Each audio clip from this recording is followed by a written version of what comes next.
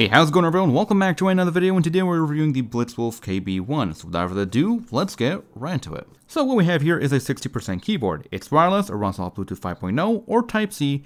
It's got RGB, it's got software, and it's pretty affordable, under $50. So is it any good? Well, let's go ahead and find out. So we have the box, and inside the box we have the nylon piece here. We can go ahead and throw that away finally after a month. Then we have the manual, a nice 2-meter long braided Type-C cable, as well as this keycap puller. Very nice. When it comes to build quality, this keyboard feels really good. It's pretty decent for the price, and I can't really complain. It's got a nice heft to it, weighing at around 570 grams. It's got the RGB, it's got the wireless, it's got the direct connection, and overall it's a pretty nice keyboard under $50. Being a 60% gaming keyboard, it's got some compromises, of course. For me personally, usually with 60% keyboards, I miss the arrow keys, a delete key, and a proper shift key. And in this keyboard, it does have proper arrow keys, but it does not have a proper delete key. And if I want to do delete, I have to hold FN and hit N. You know, you can't have it both ways unless we wait for another year for someone to make a proper wireless keyboard that doesn't have too many compromises. There are keyboards out there that are not wireless, which have an extra row right here, but really, it's not going to be an issue for a whole lot of people. As this is a gaming keyboard, it's meant to look nice, be portable, and of course, save space for your gaming mouse. So this keyboard solves the arrow keys, and actually solves the delete key by having a proper piece of software. You can control the lights, as well as mapping any of the keys here to anything you want. Mouse clicks, keyboard clicks, shortcuts, programs, you name it, the software has it. And recently there was a firmware update, which I have no idea what it does.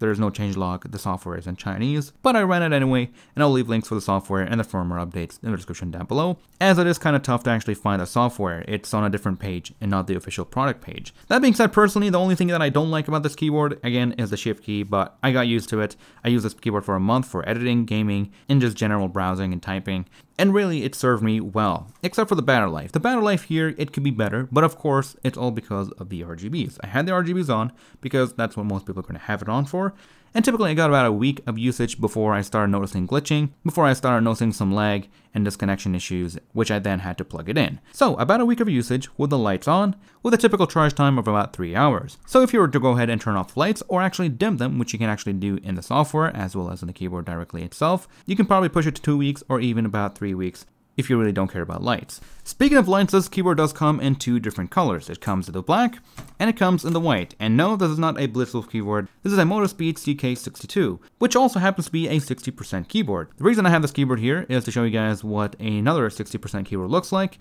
and what the Blitzwolf might look like in a white color. So I can go ahead and turn off the lights, and I can go ahead and turn on the LEDs and show you guys what they would look like side by side when the lights are off. And you're probably noticing that the CK62 here has nicer colors, mostly because it is a white keyboard, so all the colors diffuse into each other and have a nice transition and a nice overall splash, which of course they're going to look much brighter. And here's what they look like directly side by side. And the same thing goes for the individual keys without the keycaps. You can see that they are equally bright.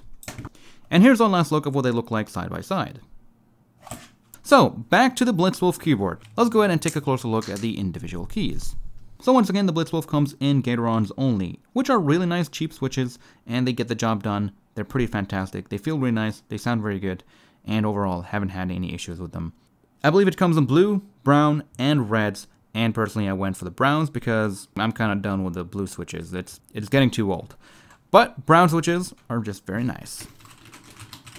As for the actual switches, although the molding here is not great on the inside, they look perfectly good on the outside, and I believe they are ABS double shot. And finally, before we go ahead and take a look at the software, here's what the back looks like. We got 2 rubber feet on the top, as well as 2 adjustable rubber feet. This whole entire part is rubber, which is really nice, and it does elevate your keyboard to a really nice angle, but of course that is subjective. We got some information here, the actual on-off switch, and on the bottom we have 2 sets of feet. One of them is meant for being flat, and the other one is meant to actually compensate for the angle that the keyboard will be at when you have the kickstands on. So this keyboard is not going anywhere. It is very nicely planted. And finally, on the left side of the keyboard as well, you'll find the Type-C connection. So that is pretty much it for the outside. Let's go ahead and take a look at the software and wrap this video up. Let's go.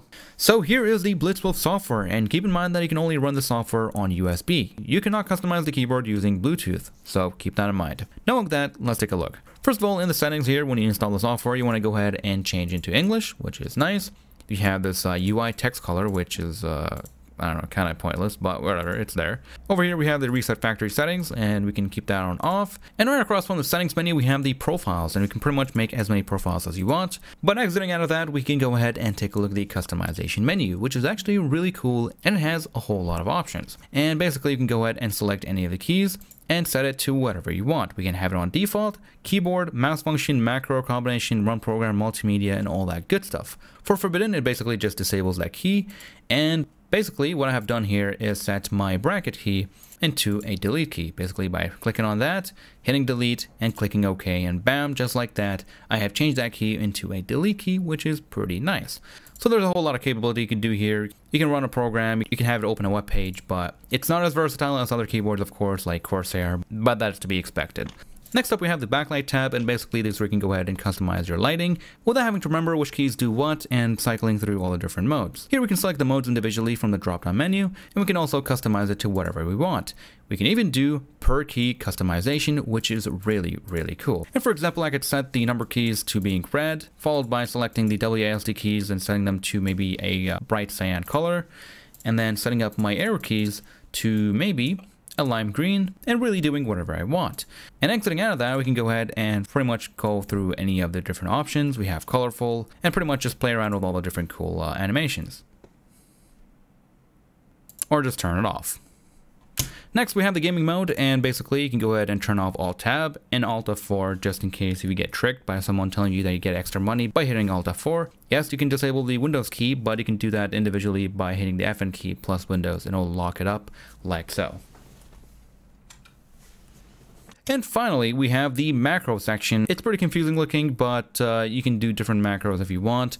Let's go ahead and say fast mouse click, make a new one, and we can just pretty much leave it at default and insert the keys here and hit apply, and then we can go back to customize, I believe, and set one of the keys to that macro. So let's see, macro. Yep, there it is. So you can have it play multiple times, click to stop, or should I say toggle, and then play one time. So there's a whole lot of possibilities with the customization that you can do for the individual keys. So that being said, let's go ahead and finally conclude the video. And other than that, guys, that is actually pretty much it for this video. The only other thing I want to talk about here is the actual Bluetooth mode versus the USB mode. Now, of course, most of you are probably going to be using it on Bluetooth, but at the same time, if you're looking to save battery life, but you still like your RGB colors, you can hook it up through USB. That being said, if you have multiple devices, this keyboard has once again the cool function of setting up multiple Bluetooth devices. For example, you can have your desktop paired up to one, and your laptop, your phone, your TV, and maybe your school computer, and you can take this keyboard anywhere and easily switch between the different modes like so, and be able to use this keyboard literally anywhere you want where there's Bluetooth connection or Type-C.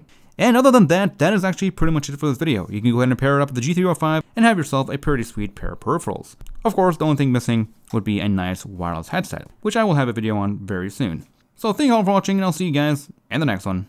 Take care, everyone.